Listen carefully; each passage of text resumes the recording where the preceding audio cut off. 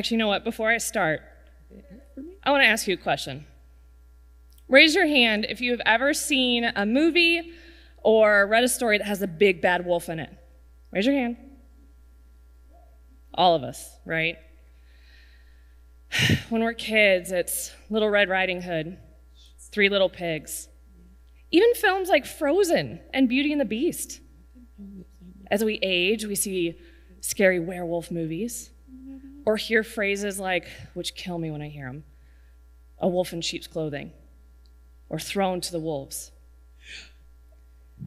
These constant cultural images in our lives portray the wolf as something to be feared. And if we fear something, we don't want to save it. But I started to suspect from a young age that what I was hearing about wolves wasn't right. See, I grew up in Missouri's woods, playing in streams, climbing trees, fishing with my dad. I was always out exploring nature. I felt safe there. And my time in the woods, I actually kind of fell in love with animals that others tended to shy away from, or even fear. Snakes, frogs, spiders, you name it. The underdogs of the natural world. And I don't know why I ended up falling in love with these types of animals. I was drawn to them. And the only thing I can think of is that I was a bit of an outcast myself when I was younger. Actually, I'll give you an example. I remember vividly in 6th grade when our class was tasked with the assignment to present on what we wanted to be when we grew up. I saw dreams of becoming future doctors, teachers, firefighters, ballet dancers, astronauts. Not me. I brought my 5-foot-long pet black snake to school and talked about how I wanted to become a herpetologist. Needless to say, my teachers, who were Irish Catholic nuns, were not too thrilled with my presentation. But my time in the woods, observing our natural world, it gave me an empathy for wildlife. I got to see them through a new lens. I appreciated their uniqueness, their beauty, their role in our environment, versus listening to what society told me to feel about them. And I've kept this love of the misunderstood my entire life. As I grew, the wolf stood out to me more and more as a quintessentially misunderstood animal. And now, in my almost 20-year career of working with wolves, I have seen firsthand, sadly, how this push to view the wolf and their wildness as a symbol of villainy in our culture has led to species once found throughout the United States becoming persecuted and endangered. And becoming endangered for this animal is a big deal because wolves are a keystone species.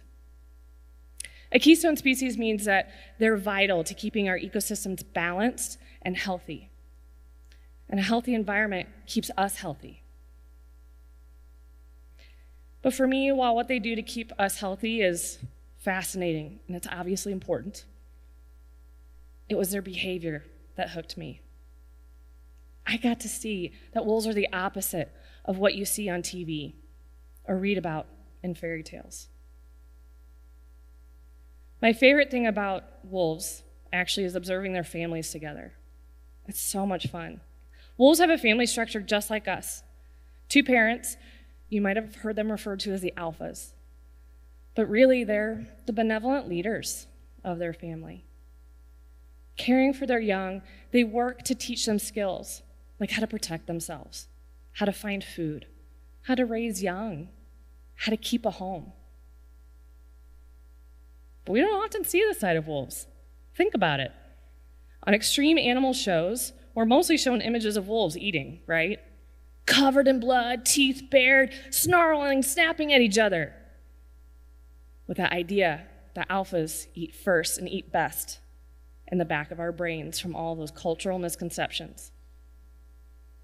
But this exaggerated image of the wolf to gain clicks and views is just another example of how our culture perpetuates that image of a scary being.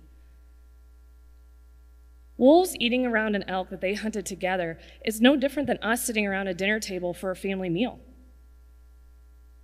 But just like us, when your siblings misbehave, like, I don't know, they throw spaghetti at you or try and steal your food, totally speaking from experience, your parents in their own way snarl and snap, disciplining in that moment, right? It's the same here for wolves. They have to teach their young manners, like how to protect themselves, how to work together. The reason for this, I believe Rudyard Kipling said it best. The strength of the pack is the wolf, but the strength of the wolf is the pack. Wolves are stronger together, just like us. What wolves are really like, their true behavior, lies in one of the most innovative conservation tools ever created to help save an endangered species. And I want to share this story with you so you have a chance to hear a real story, a true story about wolves. The American Red Wolf Conservation Program, working to save the most endangered wolf in the entire world, needed to develop a tool to help save this unique species. And time was running out, so they needed something that would work. Scientists, realizing that wolves are actually very caring and nurturing, seeing the similarity to our own strong urge to care for our young, realized that we might be able to take wolf pups born at zoos and sneak them into wild litters, with the goal to help increase the genetic health and diversity, as well as the size of this critically endangered population. Think about that for a second. This is why I love science. It is such a creative field. Could you imagine being that first biologist, based solely on your observations, who's like, you know what we should do? We should take teeny tiny helpless puppies from one litter and sneak them into a wild wolf den and hope mom adopts them? It probably seemed bananas. And wow, did it take a lot of courage. But it worked. It worked because just like us, when we have a baby, wolf mothers have strong maternal hormones flowing through them that help them bond with their young. That urge is so strong, so focused on caring for babies, she accepted the zoo-born pups as her own, feeding them, cleaning them, caring for them. It was amazing. So we've now been able to take this innovative, creative conservation tool and apply it to other endangered animals, like the Mexican wolf that was native to the southwestern United States. I'm part of the team that helped found the Mexican Wolf Pup Foster Program, and let me tell you, it has been nerve-wracking, challenging, but also incredibly rewarding. And just a few years ago, I was lucky enough to see the successes of our foster efforts firsthand. I and my team had a litter of Mexican wolf pups born at our St. Louis institution whose timing matched perfectly with when a wild litter of Mexican wolf pups was born. So they'd be about the same age and the same size. We went in to retrieve a few of the pups, leaving several for mom and choosing just a few for a chance at a life in the wild. One of the little ones that was chosen for this journey, we named Max. I don't know if it gets cuter than that, right? Max and his brothers and sisters were only about 2 weeks old at the time of the foster efforts. Eyes closed, ears closed, tiny and helpless. We cared for the pups, feeding them and keeping them warm during the entire journey from St. Louis to the recovery area that straddles the border of Arizona and New Mexico. Once we arrived, we had to travel a bit further into the recovery area, and then we hiked to the den, along with our field partners. The pups, safe and secure with us in specialized backpacks the whole way. We could find the den because the GPS collar that the mother was wearing led us to it. As we approached, she took off. I just want to pause for a second. That is a great example of real wolf behavior. Wolves are shy. They want nothing to do with people. They run away from us. So because of that, we needed to work quickly. Once we got to the den, we gave each of the pups a health exam. We gave each of them a small microchip like your dog or cat would get to help us keep track of them throughout their lives. Then we took each puppy and made them smell like each other by taking dirt from the den and urine from the pups and rubbing it on all of them to hide any scent that might make them seem a little different. Then we gently placed Max and the rest of the pups into the wild den so Mom could come home and care for them. About a year later, after placing Max into that wild den, I was assisting field biologist with the annual Mexican wolf population survey. With a population that's critically endangered, it only takes a few weeks to get a count because there's only a few hundred Mexican wolves left in the wild. I want to put that in perspective for a second. There are 3 times as many of you in this audience today than there are Mexican wolves left in the wild. So this count is important. It helps us to make sure that the population is stable, healthy, hopefully growing, so that we know if our conservation efforts are working. Sometimes during this count, we were putting collars on the wolves.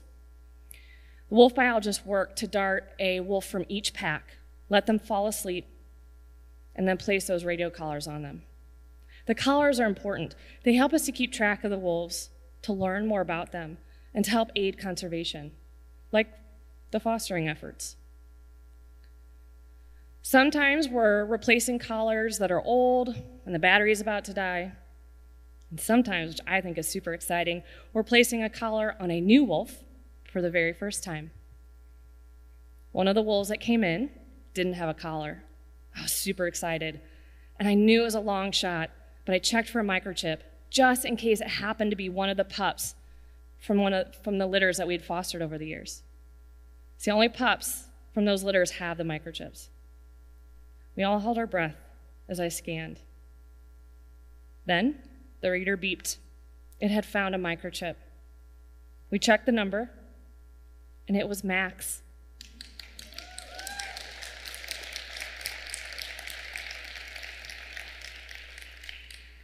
Here, lying in front of me, was a full-grown, healthy, and handsome wolf. The last time I had seen Max, he was the size of a large potato. Not only did he survive, but he was thriving. At an exceptionally young age, he had already found a female to pair with, the little Casanova. He was hunting elk. He was staying away from people. It was all of the right things. His adopted parents had done it. They had successfully shared their knowledge of how to survive in the wild, so that someday he could have his own family. It was one of the most moving moments in my career. So many people had come together, working together to save an endangered species. They were making a difference. Using what nature taught us, not what our culture showed us. We saw that wolves were caring and family-oriented, working hard to make sure that their children grow up to be safe, successful, secure, just like we do for our own kids.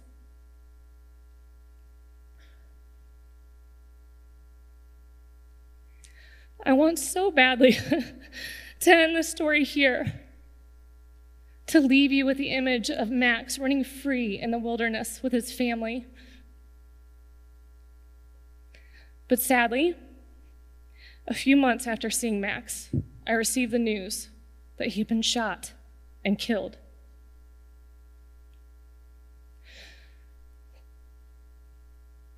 Someone saw Max as something to be feared.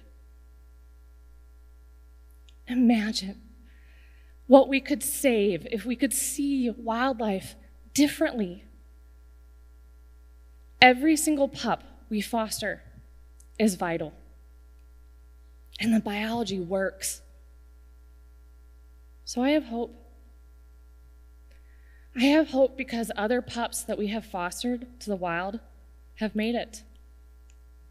As of today, we have fostered close to 100 wolf pups into the wild.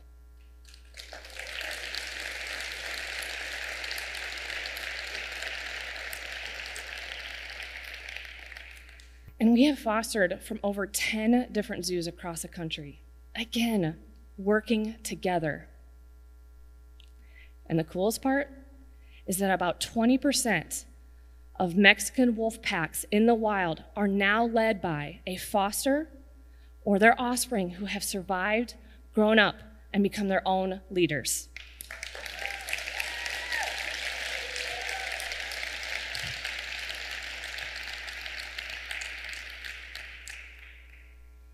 The biology works. But this goes beyond the biology. Now, it's up to us to change the story so that this fairy tale has a happy ending. Max is a reminder to us of what our cultural stereotypes can do. They might seem harmless, but the fear that these stereotypes instills, they cause damage. We need to take a step back, no matter what living creature we're talking about. We need to put ourselves in their shoes and think that maybe what we think we know about them might not be right. So, we are each tasked with becoming stewards for wildlife, for seeing them through a new lens, with understanding that living with wildlife benefits us, with being a voice for them. Be a voice for the bees, for the fish, for the owls, for bison, for all wildlife, including wolves, just like Max.